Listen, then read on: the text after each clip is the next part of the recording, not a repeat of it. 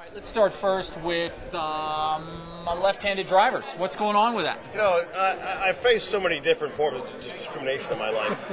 To see that the lefties, I mean, there's a bag full of drivers out there, but it's all right-handed. Now, I can play right-handed. If I have to beat somebody right-handed, it's going to be really ugly.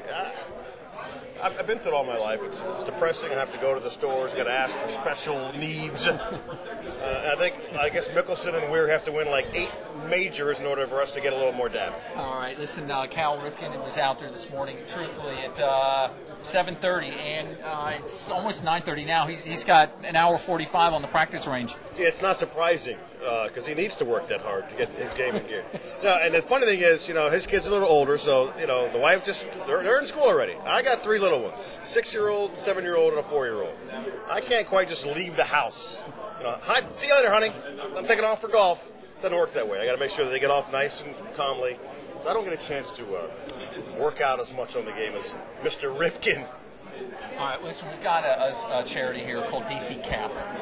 What is their importance to you, and how do you feel about helping out an organization like that? All I know is I'm a hometown kid. I'm from Silver Spring, Maryland. And any chance, and I know what I went through growing up in the public school system, any chance, if I had some of the opportunities that these kids will now have through the work that DC Cap does, you can't argue with it. It's a positive thing. It's as simple as each. How do I put this?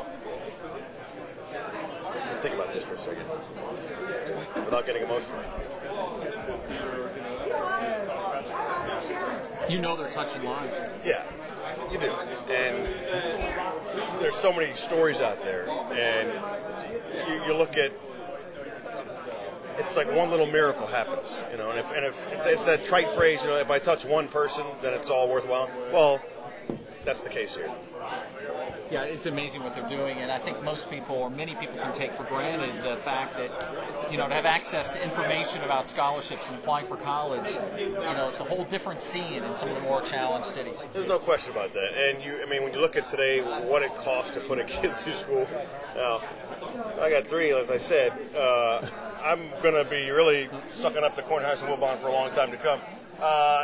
Yeah, I mean, it's an awesome thing that parents are facing out there as far as how much education costs. And any chance you can help somebody along, it's a no-brainer. All right. I've noticed you've got a Nike swoosh here. Are you sponsored? Yeah. Or did you go buy the hat for $5.95 down there at the DC Convention Center? Nike asked me to wear it only in the morning, which is kind of odd, when most people won't see you. But through the day, I'll start wearing my own. Yeah, I've got a Nike swoosh hat, but I also my sponsor is Rogaine. Rogaine, that's right. Nice. That's why I wear my Nike swoosh hat. That's very nice. Well, I try, and you'll find that I try to look as much like Tiger Woods as possible because that's about as close as I'm going to get. Hold a second. No, goatee's not working for me. You got to flip this guy, and I don't see any hair. Well, I'm married to a blonde. No, actually, she's a brunette. My wife's watching this now, and I'm in huge trouble. My mistress is a... No, that's not your first wife?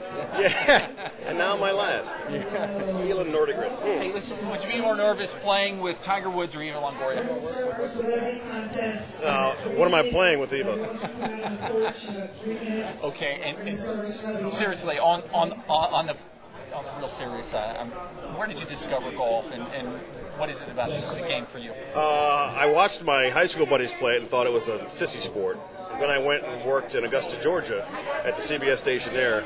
And so as a sportscaster in Augusta, if you don't know how to play the game, it's almost part of, well, if he can't play, then he can't be a sportscaster. So I worked out 4 days a week. I would play. I took lessons. Got a chance to play Augusta National 3 times in my life. So that's where it was really born. And now, because I used to play baseball, football, softball, that was where my competition was. Golf now is really the only place I have for the competitive spirit left. So in order to beat my friends to a pulp, that's where the love is. Thank you for your time. I appreciate it.